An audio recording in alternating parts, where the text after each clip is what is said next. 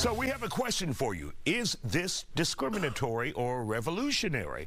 Good credit is the key to being allowed to join a new dating app.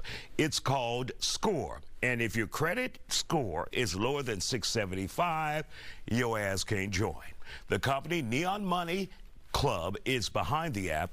They say they are trying to aim to bridge the conversation between finance and dating. They say the app will be available for a limited time and applying will not impact your credit score. Those denied access will be sent resources on how to improve their credit score and say, just scurry along, peasant.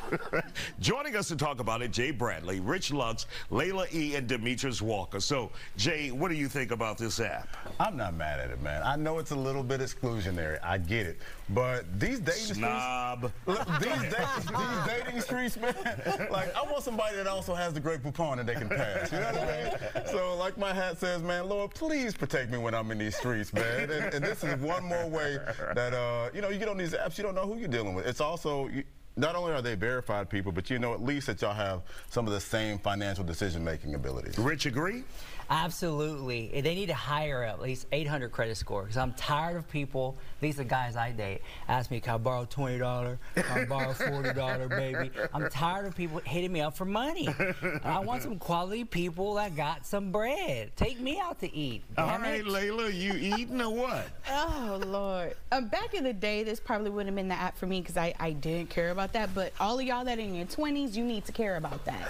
As you get older, you realize that, you know, certain things you do want to align with yourself, and that includes finances, which is, you know, one of the #1 reasons why a lot of people get divorced in the first place, right?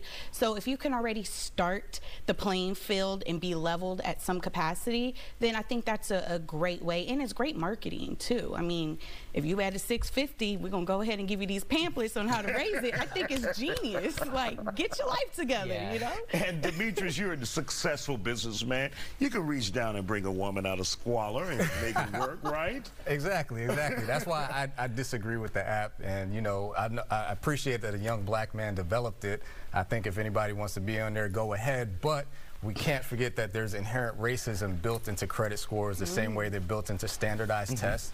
And I think, unfortunately, because of that, there's so many things historically that have plagued the black community in particular when it comes to the credit scoring system that is inherently built into that system of credit scoring. So. And Jay, don't you feel bad now that you agreed with it? Not at all. Not at all. I mean, if you black, whether you white, whether you Latino, you can get your credit up, man. I feel like at the age where I am right now, the women that I'm looking to date should have gone through some things. And you know, we all, like, I'm a real estate broker, so I have a lot of doctor clients, I have a lot of attorney clients that when they get out of college, their credit is horrible. I get it. But at this point in life, you should be able to recover and get your credit back up. So now, 670 or better, come on. All right. I think that age does play a big part on why this app could be, you know, very vital. But I mean, I actually kind of agree with you when you really think about, you know, the nooks and crannies. And everyone doesn't necessarily have a reason at fault why the credit score is bad. But for a lot of people that want to get this conversation out of the way, this is just a great way to just handle it and do it. So, Richard, you're not saying pull yourself up by your bootstraps and understand until you get it together? But some hot people have bad credit, man. I don't know. I know a couple hot guys have bad credit. Well, you know, credit score is not an objective way to judge someone's character. That is true. You know, somebody could have opened up the light bill when you were 6 years old in your name, you know. And that happens to a lot of people. Parents and family members put credit in kids' names, and they have no clue until they're of age and they realize it. There's a lot of scammers on a lot of these websites, though. So this kind of takes that part of it out. You realize that whoever you're dealing with is who you're dealing with. They've had a background check. They've had their credit check. Maybe the credit part could be exclusionary. I get that part. But to take the scammers out of it, I think that means a lot. Hey, man, I know some scammers in A-Leaf that could get my credit score up overnight.